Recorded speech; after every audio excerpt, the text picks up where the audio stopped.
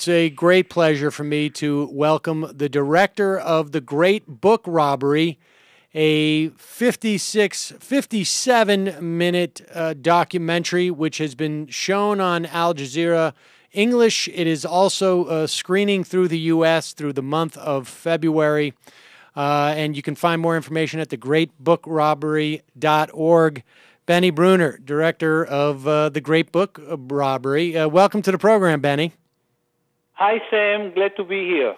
Now, full disclosure, Benny and I are friends from the film circuit. I had the opportunity to go see Benny's film the other night at Columbia University, and it's a fantastic film. And Benny, just briefly, just give us what it is that you set out, what story you set out to tell when you started to make this film. The Great Book Robbery is basically the story of at least 70,000 looted Palestinian books. The books were looted or systematically looted by the Israeli librarians of the Israeli National Library together with the army during the 1948 war. And this took place in primarily the major cities in Israel, Palestine at that time. Yes. Jerusalem, yes. Haifa, Jaffa, Nazareth.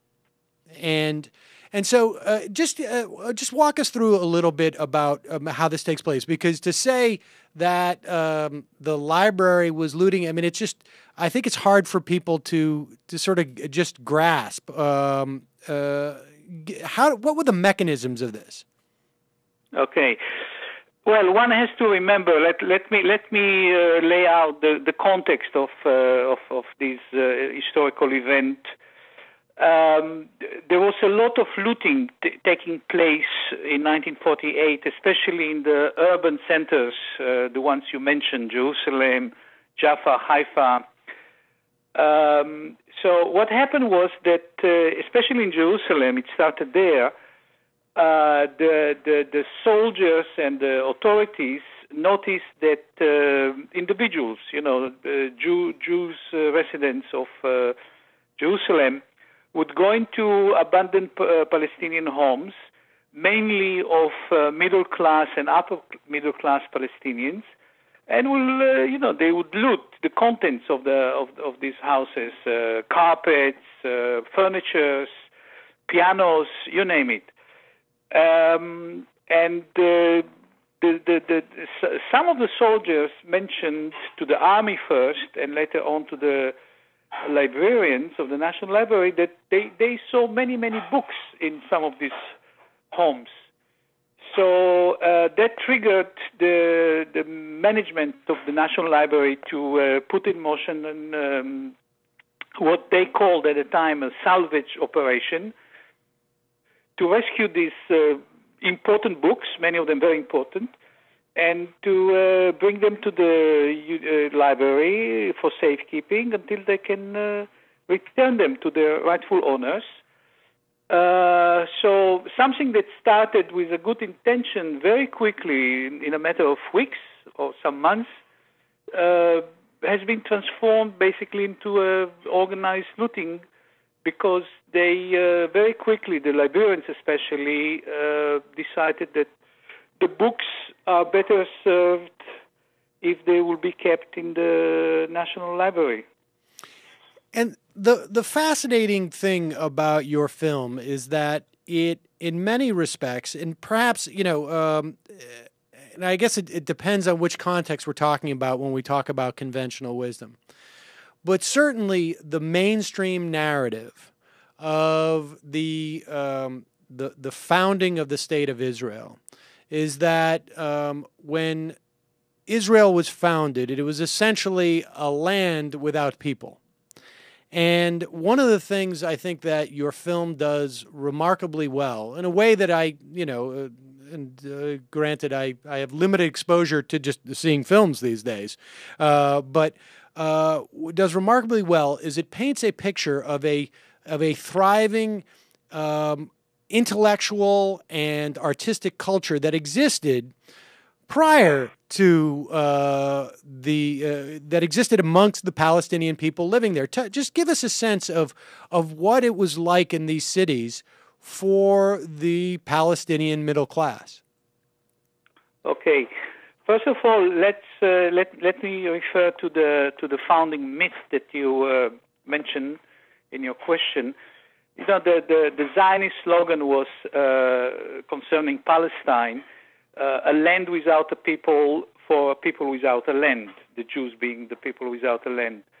Well, not only that there was a people in Palestine, there were about, in 48, there were about 1 million Palestinians, even a little bit more, and they managed to establish between 1917, when the Brits took over the place from the Ottoman Turks, they managed to establish a vital, thriving cultural scene in the big centers of Palestine: Jerusalem, Jaffa, Haifa, Nazareth.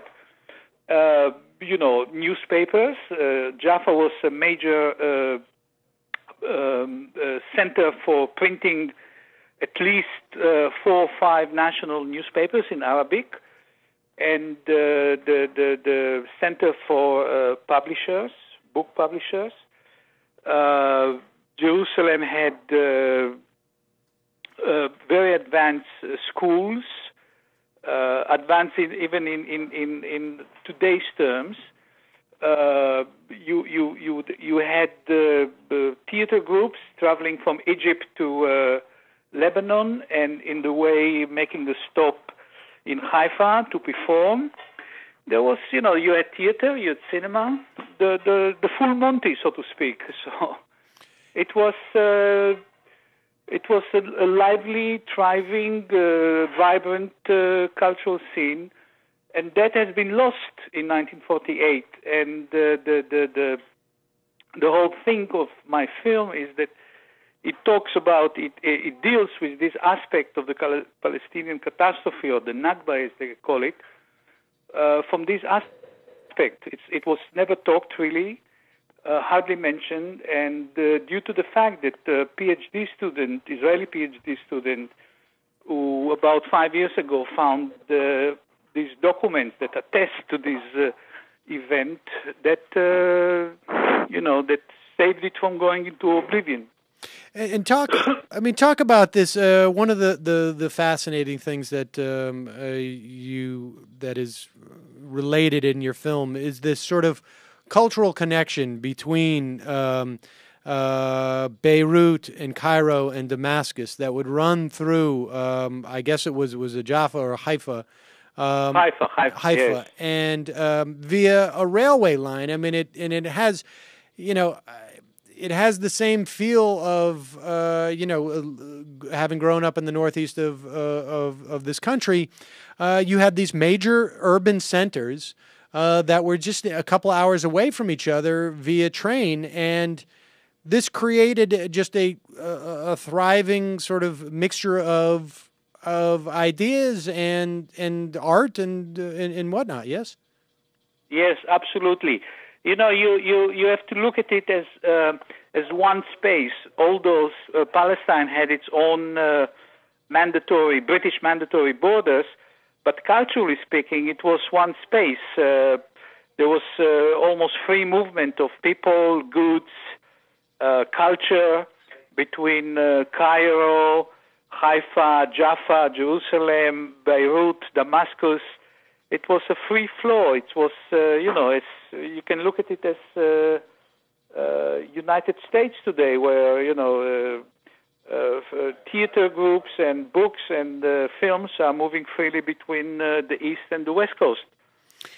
And so let's talk the about... same goes to Palestine. Sorry? Go ahead. I'm sorry. Hello? Benny? So the same goes for the scene in Palestine of the time. Between 1917 and 1948, under the British rule, it was open borders, basically. You needed some documentations, but very basic. So people just moved around, and and did their business, whatever it was, commerce or culture.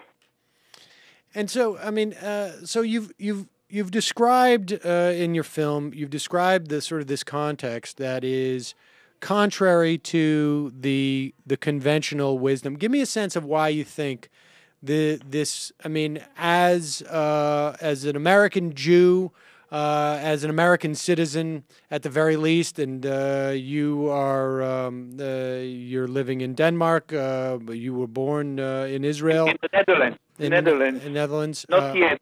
I don't live in Denmark yet. Oh. I live in the Netherlands, in Amsterdam. Apologies. And but Okay. that could be in your future. One never knows. But Yes. but I mean, the conventional wisdom here, the narrative is, or at the very least, there's been an absence of discussion of the presence of any type of vital Palestinian community, or one that was one which we could relate to from our narrow perspective, in the European or American society. What do you think accounts for that? I mean, is it a function of a narrative that has political expediency and value to a Zionist perspective? Is it part of the fact that because the center of, or the centers of Palestinian culture were dispersed in such a dramatic and sudden fashion that there was no way to tell this story? I mean, what accounts for this? I think basically it's a mixture of all the different points you mentioned. I think there is a strong Orientalist look of the West towards the East. In other words, we don't see the East as it is. We relate to an imaginary East that we created in our own imagination. There is a colonial aspect to it as well, that, we look down on them, the natives, and we are the possessors of a higher culture, a better one, a more advanced one. Then there is this lingering Western guilt towards the Jews. That's to do with the Holocaust, of course. It's a mixture of all that, and of course, let's not forget the major role of the Jewish lobby in this country, which is powerful and can dictate quite a lot of the way the political establishment, but not only, also the media relate to Israel, to Palestine, to the Arabs, to Islam. I think the sooner we recognize and acknowledge that the Palestinian had a culture, a thriving one, the Muslims are not all terrorists, and so on, the better it will be for everybody involved. So it's a journey. We have to work on it, to keep knocking on the door, and keep mentioning it, that history has been different. There were people who lived there. There were a culture. There were libraries, and all this. All the topics that we discussed in this talk, and I raised in my film. How pervasive is the awareness of the existence of Palestinian culture prior to 1948? How much awareness is that amongst Israelis? I would say close to none, almost zero, nada. There was a big article published in one of the Israeli dailies, Haaretz, sometime in mid-December 2012, just before I went to Israel, Palestine to tour with my film. And it was interesting to note some of the talkbacks. I don't know how you call it here, when people, readers, react to an article and write something. The comments. Comments, yeah. In Israel, the call it talkbacks. Okay. Anyway, some of them were really revealing. People just ask, what culture you're talking about? Palestinian culture? Did they have writers? Did they have a language? What they could do beside mixing hummus and eating it? How can you talk about Palestinian culture? And I think it's very revealing, basically, although it probably came from some right-wingers in Israel. I think it's a revealing notion.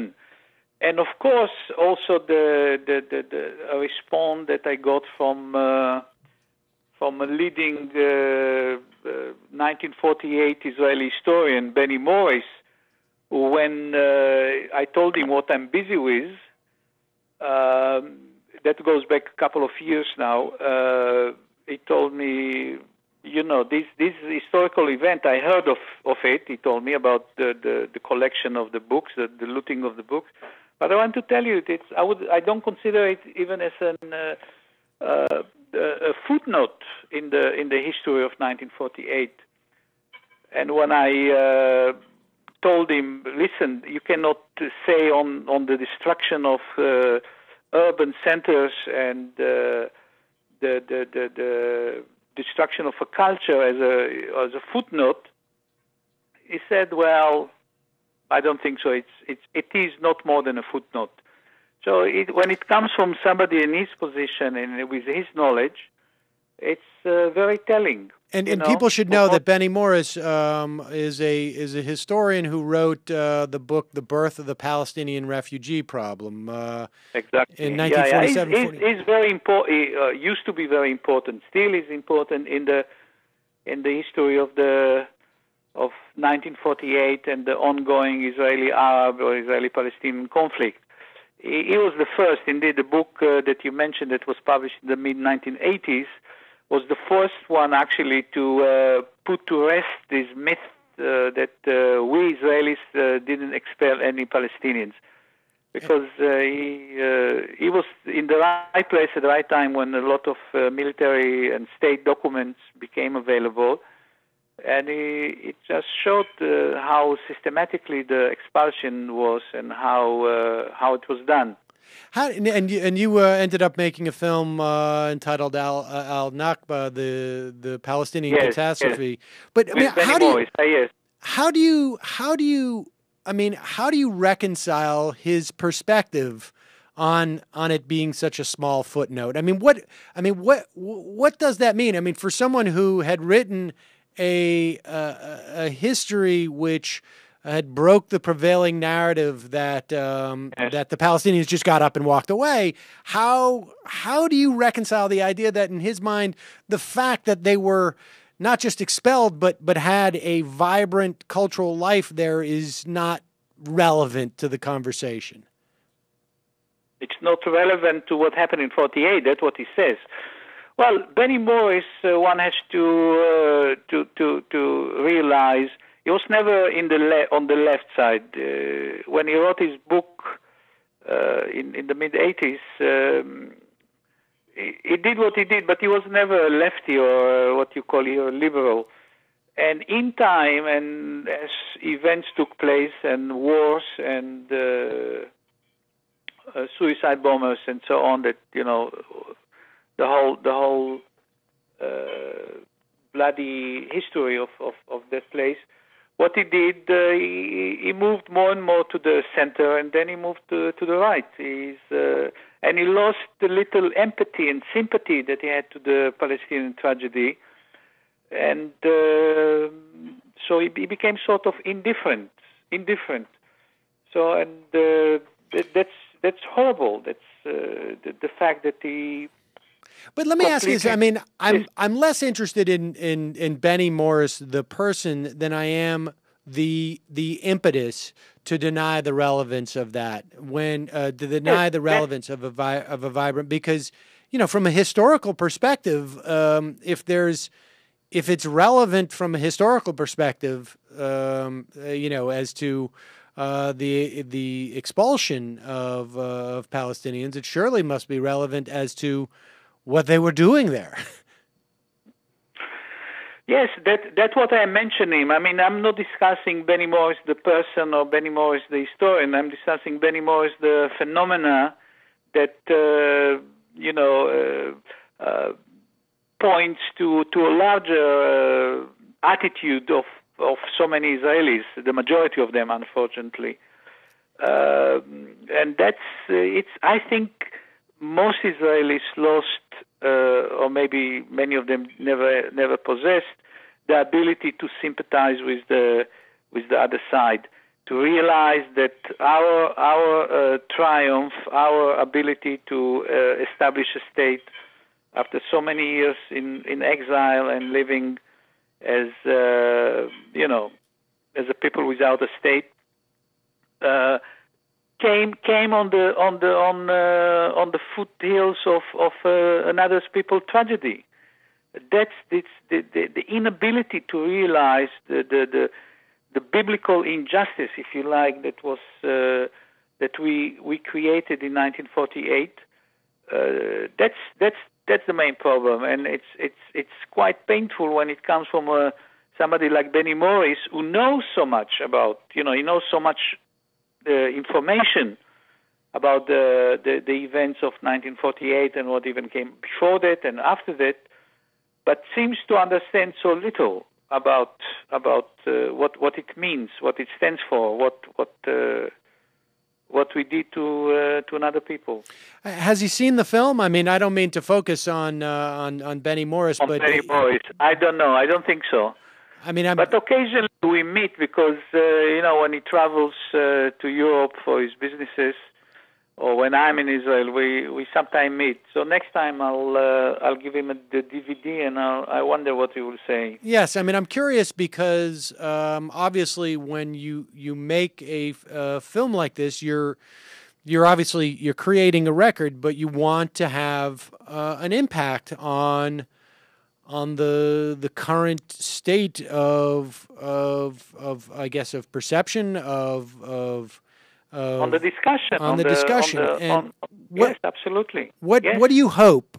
What do you hope when a viewer who has either been unaware of the Palestinian cultural life that was dispossessed, or one who feels like it's irrelevant? What do you hope that they walk away?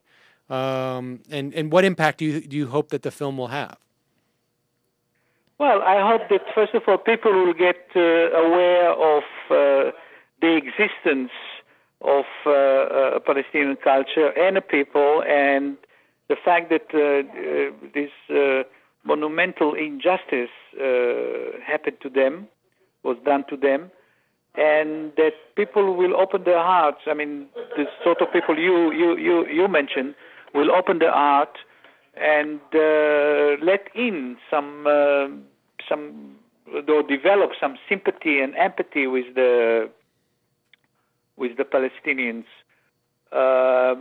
And if they want to take a stand, maybe they can write to their congressman or congresswoman and say, vote with your conscience next time that you vote on a Middle Eastern policy something. This is your fifth film, I think. Is that right? That's been released at this point. This is my 15th. Oh, 15th. I'm sorry. Your about section is a little bit thin, Benny, on the Great Book Robbery. But do you, overall, I mean, thematically, what is it that you're trying to do with your documentaries? I'm trying to tell a different narrative, and a narrative that is little known, especially in this country, a narrative that I think is closer to what really happened, and I'm trying to. You can look at it as a counter narrative. I think decency calls to tell what we really did, and also calls to say that it's time to get the record straight. I think it's essential for us Israelis to acknowledge the true meaning of 1948 in order to be able to move forward. I think we are stuck by the denial and by the refuse to acknowledge the real event of 1948 and our real impact on the other side. We are stuck, and we'll remain stuck as long as we don't acknowledge it. So in this respect, I see myself as an Israeli patriot, though I'm sure most of the Israelis, not only these on the right, will say that I'm a traitor. Well, Benny Brunner, director of the Great Book Robbery, you can check it out at thegreatbookrobbery.org. Dates while Benny is still in the United States, and information on that film and how to purchase a DVD for yourself. Benny, thank you so much for joining us.